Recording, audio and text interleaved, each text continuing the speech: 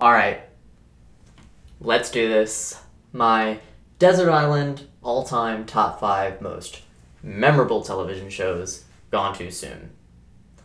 Freaks and Geeks, Don't Trust the Bee in Apartment 23, Pushing Daisies, Happy Endings, and number 5, with a bullet, Hulu's 2020 series, High Fidelity.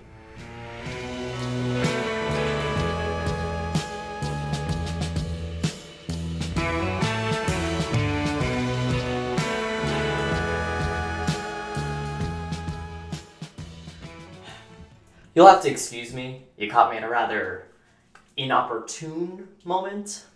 I'm getting ready to go on a date, and I've not exactly had the best history with relationships, which coincidentally is what High Fidelity is all about. High Fidelity is, well, it's a series that we as a streaming audience completely failed to appreciate, but that's besides the point.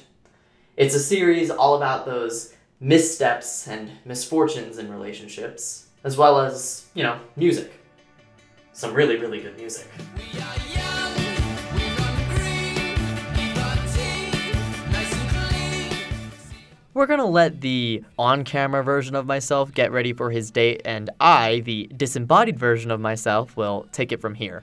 High Fidelity released on Hulu on Valentine's Day 2020.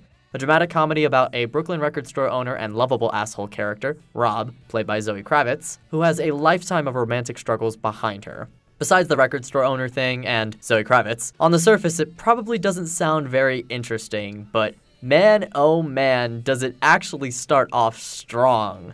The opening scene already had me hooked. Rob, a character who I will get into further in a minute, starts off speaking directly to the audience, like an aside not unlike one Ferris Bueller. My desert island, all-time, top 5 most memorable heartbreaks, in chronological order are as follows.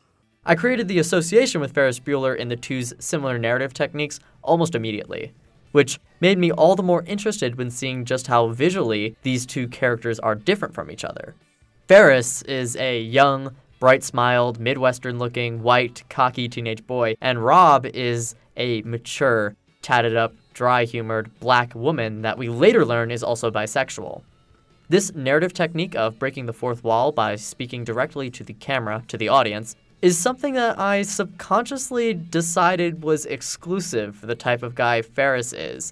So having someone who looks like Rob breaks the schema I had of exclusivity for the technique. It sets the show apart for me. This isn't a sitcom sort of show either, nor is it an off-the-rails farce sort of belly-busting laugh show. The comedy in this is best shown through Rob's clever asides. Isn't it funny to think that we used to spend hours just dreaming about the lives that we would lead 10 years down the line? It's so, I don't know, remarkable. Or especially through the interactions between the three main characters. Oh, damn, you stalking Cat Monroe? Oh, shit. Is she in your top 5 all-time boohoo list? Simon. She's very intuitive. Yo, does she seem sadder than usual, or is it the sweater? Sweater. Oh my God, you about to cry. Why don't you about to do some work?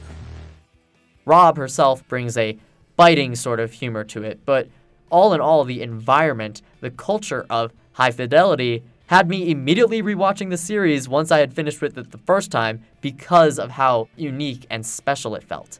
Much of the funnies for this show are carried out through the very real and human conversations that these characters have. Stuff that I'd really hear in real life.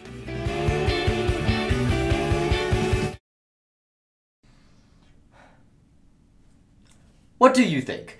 Do I go for a very classic floral print or a very understated but very on-brand band t-shirt? I want to dress to impress, okay? Oh, you want to hear me talk more about the television show?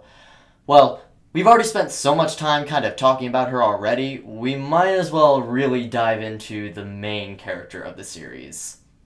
She could be kind of a terrible person, almost as terrible as my anxiety is right now, but nevertheless, she's quite entertaining to watch. Rob.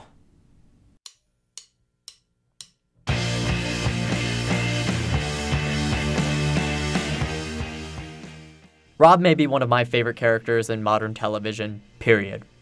Due to, in part, of Zoe Kravitz's absolutely spot-on performance for the character. What in the shit am I doing here?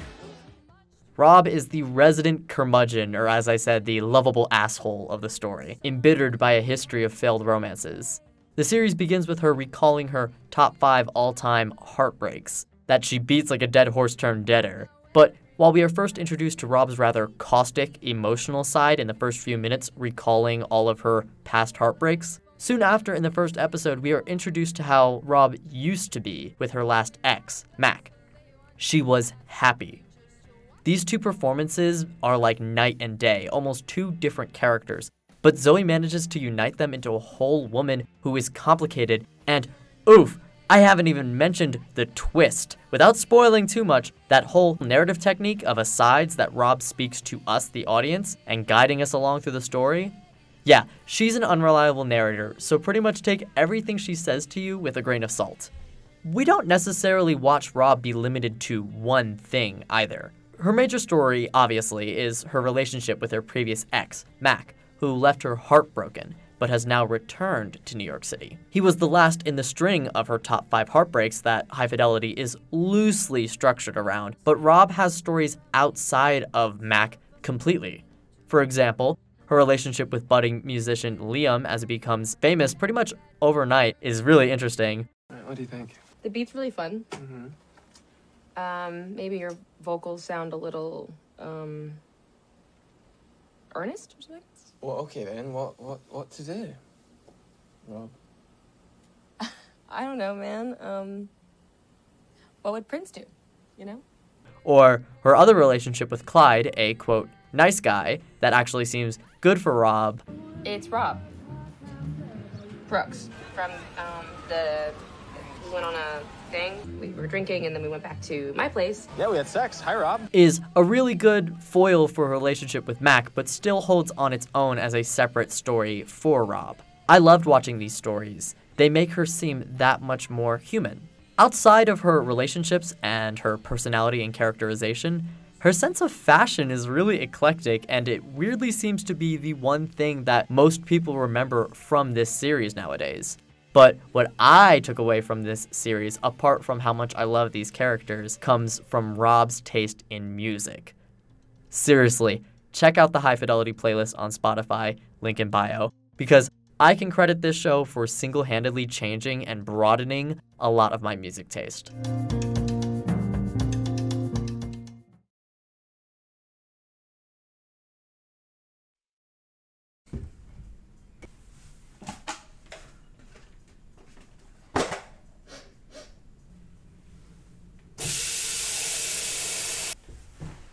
I wasn't kidding about the music for this show either.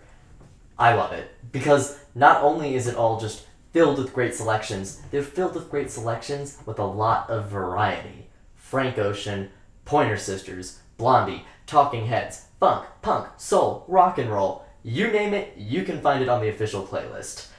I guess you could say music's kind of important to me. I'm really hoping that this guy I'm seeing has a very good, let's say, ear for music, or better yet, a good sense of where to find good music. Obviously, I'm very biased, and I kind of think High Fidelity is a very rich resource to find great songs. I just kind of think that having a movie or a television show with a really good soundtrack just gives you something much more enjoyable along with it to drink in while you're watching. Which, speaking of, water's done boiling. It's for tea. I always find that a very good cup of tea helps ease my nerves. I tend to be nervous a lot. I hate that I'm nervous a lot. I wish I was more like this next character.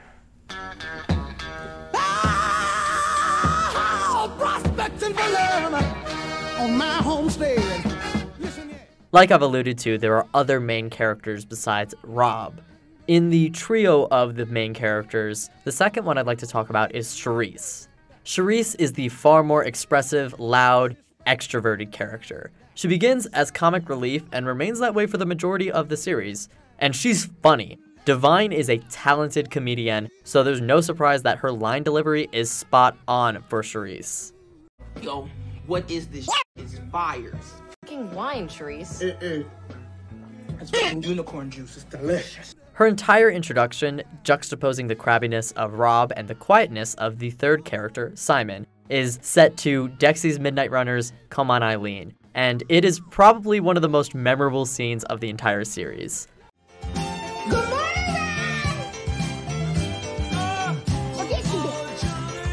In the introduction, we see Charisse's personality has similarities to Rob in that both are very intense, but they're also completely opposite in valence and expressiveness, which allowed me to see the similarities that Rob and Charisse shared to remain friends, but also the differences they have that both made their relationship really interesting and created individuality apart from each other. And while Charisse is probably the funniest on the show, that's not all she is. There's a sort of visionary aspect to her that the other two main characters kind of harp on her for, as Charisse doesn't actually do anything with the ideas that she repeatedly says she's going to create with. I get it, you know what I mean? We both musicians, and you know you wanna like... Your whole music career has been about to pop off for like 17,000 years, and I'm just wondering why we haven't, heard any of your music. Cause good art takes time, and I'm perfecting my sound. It's written as a joke that Charisse isn't going to do anything with her musical ideas despite her dreams, and I felt led to believe that Charisse would remain stagnant in this.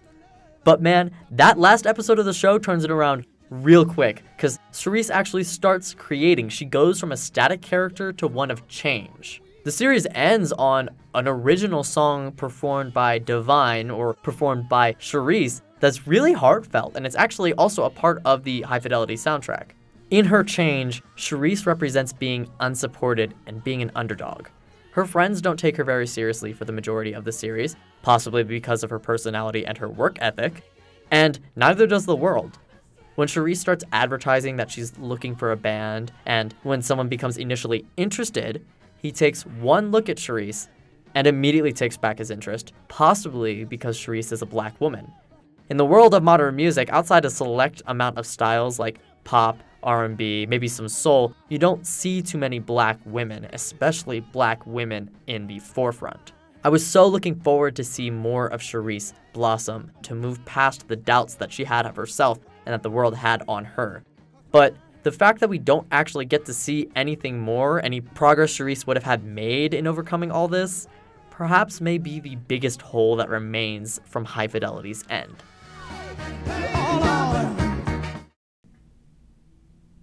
What? Oh, it's Mandarin Mimosa.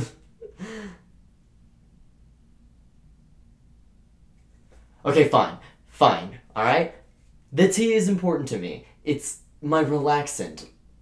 Dates, relationships, that sort of stuff just doesn't normally pan out for me because of my own insecurities.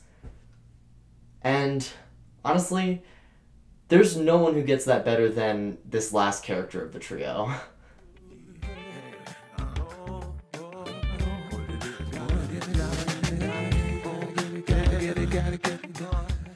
I love all three of the main characters, but if I had a gun to my head and was told to choose one to be my favorite, it would be this last one, Simon. Simon is actually one of Rob's top 5 heartbreaks, but we are quickly told that they broke up not because of emotional differences or real troubles in the relationship. It's actually because Simon figures out that he is gay through his relationship with Rob. So Simon is probably the closest person that Rob can consider a best friend. I gotta go. I'm done. Okay. The cops are after me. They're coming. They're coming. Fuck, I gotta go. Don't shoot. And he has a ludicrous amount of musical knowledge. One of the other scenes I remember really well is this educational spiel on the importance of disco music that he goes on that just is as fascinating to me, the audience, as it is to the character that Simon is talking to. It's like in the 70s, the only way to get a disco song on the radio was if the DJs at the gay bars played it. That was the first time we ever had any say in the record industry. So disco's a sound of liberation. He's also rather quiet and not nearly as expressive as Charisse or even Rob, but that actually lends itself towards his character and even some funny moments. Roberto, I'd love to, but got kids to feed. do you though? Aside from him. David H. Holmes does a brilliant job characterizing Simon's awkwardness. He provides a peaceful link to the very headstrong personalities of Rob and Charisse. The trio have such an amusing dynamic between them. It's why I focused on the characters so much for this video already. However, we don't learn much about Simon as a character, as a person, for much of the series until we get a whole episode about him. An episode that helps cement Simon as, in my mind, perhaps one of the greatest gay characters ever, and really made it clear to me that this show ending was criminal. Another comparison you can make with Simon to other characters is Simon's love life. It's also really not that great like Rob's, but where Rob had a series of exes, Simon's had a year-long story with one, Benjamin Young. It's also a gay story. No, literally, a gay story. A trope that I see a lot of gay characters being written into, especially with their relationships, is basically it's a straight relationship with two guys, or it's a straight character who also just happens to mac on guys on the side. But the show also doesn't fall victim to the inverse trope of a gay melodrama where writers seem to be a little bit more focused on the label of gay rather than the humanity of a gay person. Benjamin and Simon talk about being gay. Simon's talk on disco and its importance to the gay community is to Benjamin, and how it's important to gay history is really interesting. For most gay characters, it feels like they are completely revolving around their sexuality, or even more often, how a lot of other people kind of seem to want gay people to be written as. They'd be written as if the writers are afraid to even make note that they are gay. Even if they're making out with another dude, it's kind of handled with kid gloves. But not here. Simon is complex, and his story is complex. The faults of the relationship where it failed come from both Benjamin and Simon himself, as Simon is, in his own words, I'm pathologically insecure. Perhaps his insecurity may result in his rather quiet, unemotive nature, but there's so much charm to his awkwardness, it's a part of him I really enjoy, even if it was the reason why his previous relationship failed. And this leads into something else I really like about Simon. Not only does Simon have a history to his sexuality that feels pretty complete, we actually get to see him move on from Benjamin. Simon starts another relationship, and it's really refreshing to see a gay character actually have multiple relationships, and even more impressive that they did it all in one season. Writers seem to have gay characters fall for the first person they meet, and they stay with them for the rest of the series. Simon breaks this cycle. It's really heartbreaking to me, as a gay man, to have quite possibly my favorite example of representation ever limited to a 10-episode run. Simon is not like other gay characters, but he's still very much gay, and I love it. I'm going to end with one of Simon's first and possibly most poignant lines. He introduces a perspective on socialization that I love. The things that you like are as important, no, more important than what you are like. Yes. See what I'm saying? Yes. Movies, TV, film, literature, matters. poetry, it matters, right? And it's no good in just pretending some relationship is just gonna fucking magically work if you don't like most of the same things. Yeah, call me shallow. It's the truth. While Rob isn't exactly the greatest woman, she is a very complex character that's extremely entertaining to watch, brought to life by Zoe Kravitz, a very natural casting. Divine playing Charisse was also another natural casting. Charisse is probably the peak example of a character in a series that I did not expect to have so much investment in.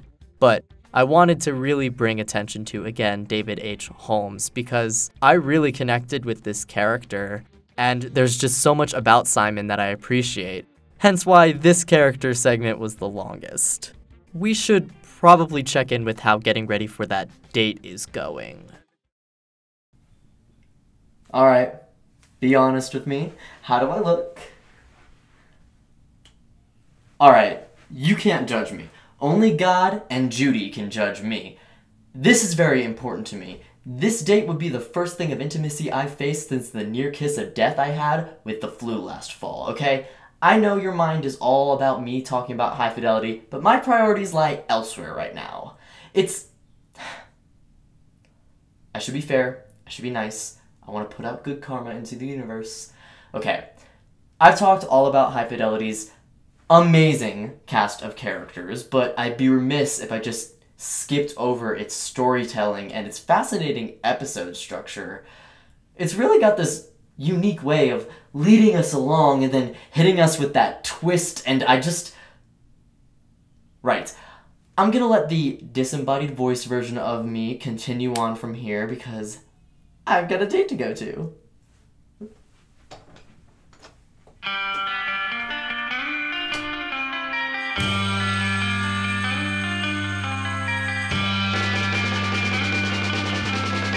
While the series' two strongest storytelling elements are its characters and Rob's breaking of the fourth wall, there are other overlooked elements to this show that I really wanted to make note of. The episodes often have their own unique structures to them that make them special from each other, and the show often uses music, of course, as its own storytelling device. Take the end of the first episode. We get this great, slow shot into the credits of Rob vibing out to Ann Peebles' I Can't Stand the Rain. I can't stand the rain against my window, bringing back sweet memories. Yeah, when the rain. The song's lyrics associate the rain with memories of a better time, a time long gone. The next episode, we learn what those memories were for Rob. The rain reminds her of the night she got engaged with Mac, and obviously that's a very painful night to remember now that they're broken up. Or at least that's what you're led to believe, because then we learn what really happened that night far later into the series, and why Rob really can't stand the rain. The next episode, episode 2, is also structured around music, this time creating a playlist. The, quote, story and the, quote, rules a playlist must follow guide the episode along. Rule 1. The first song has to be something familiar, and most of all, something fun. The song for this playlist that Rob chooses as her first is David Bowie's Modern Love, and it begins with the lines, I know when to go out, I know when to stay in. I know when to go out. I know when to stay in. David Bowie really had his shit together. A line that triggers a memory in Rob also to that same night she got engaged, a night that began on debating whether or not to go out or to stay in with her then boyfriend.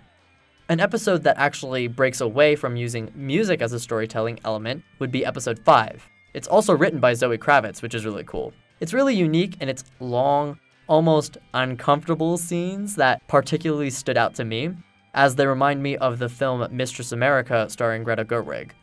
The film is noteworthy for its final scenes almost all being this one long, continuous, awkward scene with the same sort of uncomfortable humor. That was pretend rewind, like.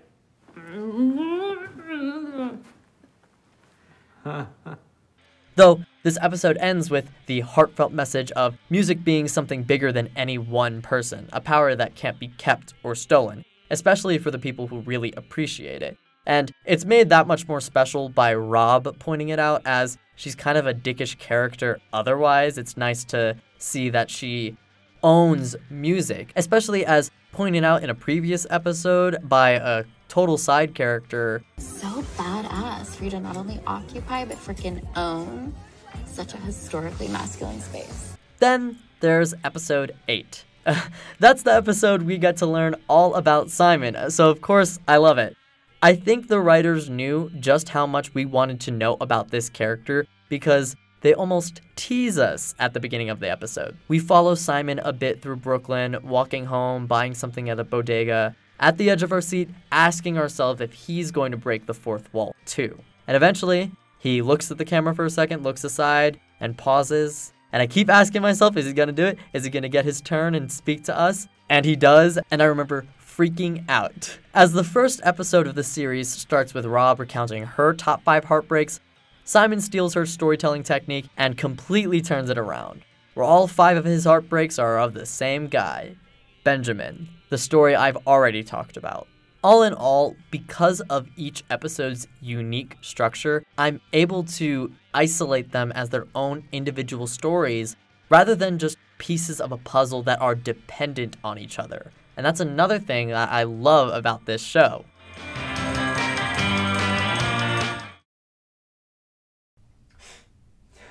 You know, sometimes things don't always work out how you plan them to. Maybe milk spoils a day earlier than you thought. Maybe work is asking you to stay an hour extra after you were scheduled. Maybe your date leaves 45 minutes into dinner because there's an alleged emergency art project he's being contacted that he needs to help with. Or maybe your new favorite series gets canceled after 1 season.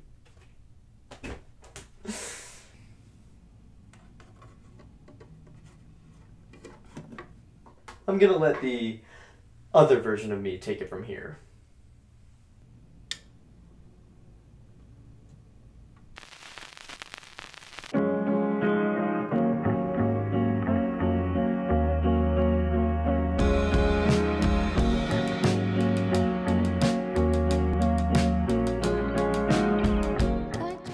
Yeah, I've said this show has ended, but that's not the full truth. This series got canceled after 1 season. I'm heartbroken that I only watched it after it was canceled. Would it have been enough to have had 1 more viewer upon its release? Would that have made the difference for a second run of the show? I'm not sure. There was a whole slew of headlines discussing its cancellation. Zoe Kravitz even said upon its cancellation, quote, "It's cool. At least Hulu has a ton of other shows starring women of color we can watch." Oh wait. Esquire also took note of how the premise of the series flipped the script on popular tropes in modern television, and fairly added at the end there that Hulu will regret canceling High Fidelity. But even better, the show didn't limit the characters to the labels of their race, their gender, and sexuality, but at the same time, their identities felt incredibly relevant to their stories. I know the John Cusack story and performance just doesn't hold a candle to Zoe Kravitz's story and performance. Now, there's a lot of people who aren't satisfied with a diverse cast if the show is still garbage. Cough the CW. But if you're hesitant about shows being lauded for its diversity and not addressing its quality, I promise you, this series soars far past the disrespect of having a diverse cast for the sake of brownie points, but not actually having them written well. High Fidelity's diversity is integral to the plot and its quality. I adore it. Will there be a season 2 if we make a big enough stink out of it? Will there even be enough people who care to have a second season of this show? I don't know, but being in the middle of a 3rd watch-through of this series in a month just makes me realize how even digital streaming services are afraid of taking chances. The same pitfall that network television has been stuck in for years. Yeah, things don't always work out how they are planned. Things aren't always going as good as what may seem, as the story within High Fidelity and the story of its production tell. But I can't fight against this urge to want justice for the series, to want more from it.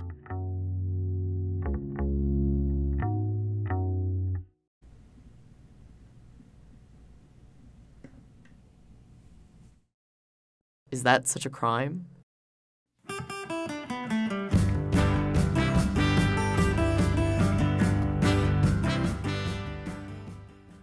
Wow.